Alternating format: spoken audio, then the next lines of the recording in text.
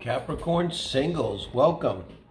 Doing your singles read here. This is for the first half of October, say 1st to the 15th. This is Meet Your Soulmate read. Pull 8 cards and try to describe the person that's right for you. It's always a positive reading because the question is who's the right one. Not who's the next ex-problem, next ex-wife, next ex-husband, but who is the right one for you and do your soul work with. And we're going to try to get an idea of their behavior, personality, and astrology particularly. So pay attention to that. Usually pull the sun and moon and the Venus and Mars signs at least. And get an idea. So get kind of specific. Because I see this someone you haven't met yet. So, by all means, I'm an astrologer, so I don't find it odd at all, particularly if you're a woman. You one date me, dude. I need time, accurate time. But it's not that hard to get the date. There's a lot of avenues now. You can get the, you at least pull the sun, and the Venus and Mars usually pretty stable. Moon changes every 2.5 days. It's always a tricky one if you don't have a time. Which lose all the houses and everything. Don't get me going. My big thing, time. I think like there's a massive conspiracy. Of course, they don't want us to know our times because then we can really know our soul's purpose here and nothing. It's why I don't want you to take magic mushrooms. Go ahead and drink yourself to death and murder each other on the highway in your cars as much as you want because you don't really get enlightenment out of getting drunk. But God forbid that you put the magic mushroom in your mouth and talk to God. Don't want that. All right, Capricorn. So this is going to read like you're totally single, completely single. And it's going to pick up on someone that's coming in that's right for you, okay? If you're thinking of someone, that's the heart spread. That's up to. Always on Fridays. It's Sagittarius Cap Day. Also, do check out, please, the Soul Family Reads up for the weekend. Just a collective read for whoever resonates. Think about Terrence McKenna, Find the Others. That's what that reading's about. Just more about metaphysics, spirituality, manifestation. Let's look at your person. Emotionally, 9 of Pentacles. We're going to look at the emotional nature. 10 of Cups. And look at the 4 pillars. Emotional, intellectual, 2 of Wands. It's a different reading, so give me a moment. 10 of Pentacles, intellectual, 2 of Wands over the 10 of Pentacles, emotional, 9 of Pentacles over the 10 of Cups. Interesting, complicated, I like it. Sexually, you have strength, Leo energy, very strong. Hello, I hope you're capable of having vigorous sex, your heart is okay and everything, because that's coming. And over the 5 of Swords, strength over the 5 of Swords. Okay, 5 of Pentacles. Now this is in what I call the lifestyle core values and the Hierophant. Wow. Okay, so I don't usually clarify this. Let's just go through here and see what we got with your person.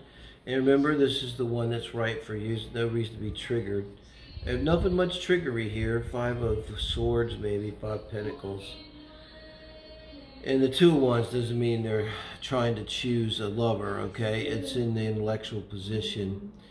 But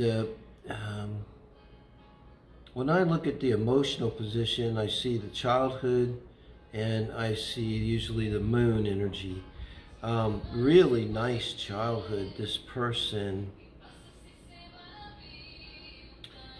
it's I've seen this a lot lately. It's because I think it's unusual to have a good childhood where I got the feeling it's a single parent though with this 9 of Pentacles here, but a strong single parent that did a really great job. It gotta be, it looks like a woman, you're not supposed to read gender, but I get the feeling that there's a woman involved. And then 10 of Cups energy under that. I got the feeling that they might be an only child and that this parent, man or woman, most likely a woman, really doted on them. They kind of get that feeling. Just look how that feels from the 10 of Pentacles. I know there's 2 of them there.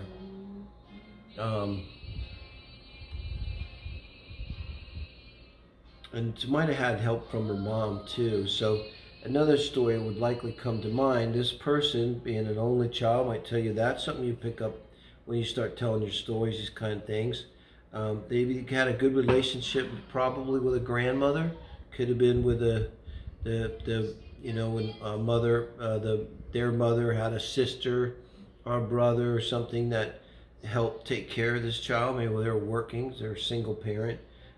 So it's kind of a little bit of the takes a village to raise a child vibe. But this would have been a really strongly emotionally connected, grandmother, aunt, maybe with a close relationship to the mother, a sister most likely. But in either case, your person was given a lot of love, and that's just great for everyone, like that's what helps human beings be the best we can be, right? I say that in itself kind of uncommon as a story. And then the Two of Wands over the Ten of Pentacles. So I'm getting like earth energy for the moon, and I can't really get a feeling on the moon right now with this Ten of Pentacles, Ten of Cups. But I think it's an earth moon, because I think this person's pretty stable. I'm trying to think, what would you consider the moon to be the most? Probably Taurus. And they got the crops here and everything. It's a little bit of a Venetian vibe with the Nine of Pentacles woman, kind of looks like the mom. And it just got a Taurus feel. The Taurus moon is really nostalgic and really connected with the family and with the past. Most Taurus moon people that die with something around them from childhood. I don't have anything, but I'm a weirdo. But it's usually something physical, it means something, but traditions mean something, that kind of thing. They like beauty around, because the moon is what we need to feel secure. This is the kind of person, like, were they in the hospital, they would be like that one person that really is going to appreciate the flowers. That's because simply it makes the room nicer, this antiseptic room, gives it some beauty. But with the Two of Wands over the Ten of Pentacles, kind of seeing a fire sign here. It'd be Aries. I mean, not Aries, Leo. The second fire sign, Two of Wands, how I would read that. And over the Ten of Pentacles, I see them managing something too, in their mind. There's an element of it's just they kind of manage their mind. Their Mercury must be in Earth, so probably Virgo. So probably have a very good mind if you have a Virgo. Mercury could be, it depends on the degrees. It'd have to be, no, it's not going to work. Let's skip the Mercury and stay with the Leo Sun now and come back to that. There's something very stabilizing about them. The Ten of Cups is next to the Ten of Pentacles. So it's like not only emotionally stable, but they're emotionally available, emotionally perceptive, emotionally intelligent, because they're grounded and everything, and they got that during their childhood. And it carries over intellectually here.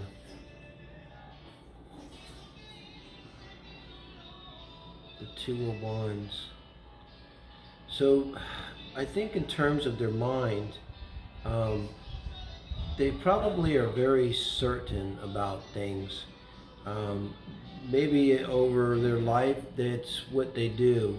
That the moon is being in Taurus and being the fixed. They need to feel secure, kind of certain. So intellectually, I'm a Sag. Like, I don't really like certain. It bores the shit out of me. I like weird, unusual, who knows. That really turns me on.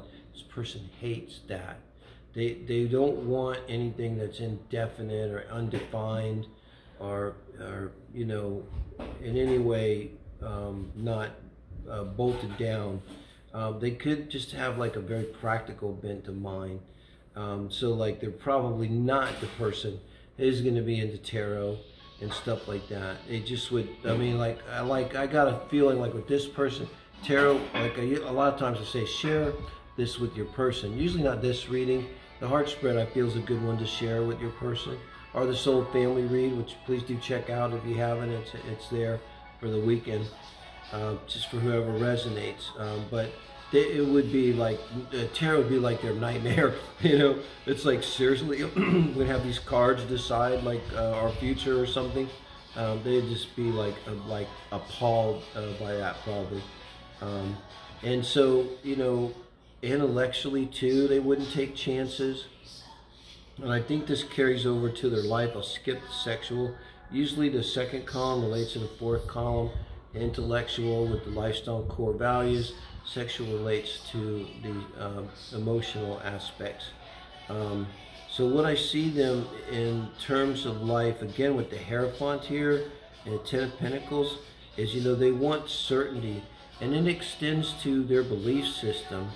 And they may have, in terms of their, whatever they do for a living and the way they live their life, a kind of minimalist philosophy.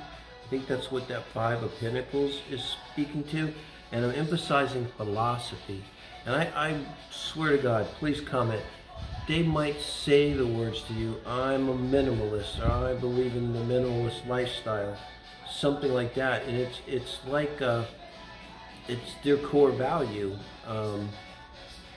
That's also with the Two of Wands and the Ten of Pentacles too. It's like they're very serious. They're very interested in what lasts and what's solid. And so they don't really have a lot of interest in speculation. You could go into the chart and, you know, Saturn's going to be exalted. Saturn's going to be strong. Jupiter might be in detriment somehow by aspect or placement. And, you know, so they're not someone that likes to roll the dice. They're someone that's going to go the extra mile, build it extra strong, make sure, you know, they're not going to go in for wild theories. They're going to go with the status quo, I'm thinking here. And that's going to carry over into their life.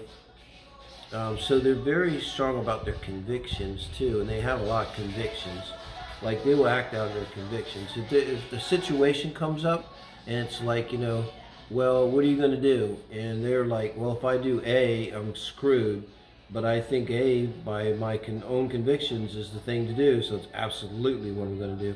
And a lot of people, maybe myself included, go, I don't know, I know it's my conviction, but I don't really want to be screwed. So I'm going to do B, and they're going to do A. So there's a lot of integrity, too, that comes with them. And I get the feeling, too, there's not going to be the person who can change their mind a lot, you know. And I got to read here with their with Strength card being here in their sexual position, and their Leo. I think their Venus is going to be in Leo as well, you know. And so loving with a lot of heart, a lot of courage, a lot of passion.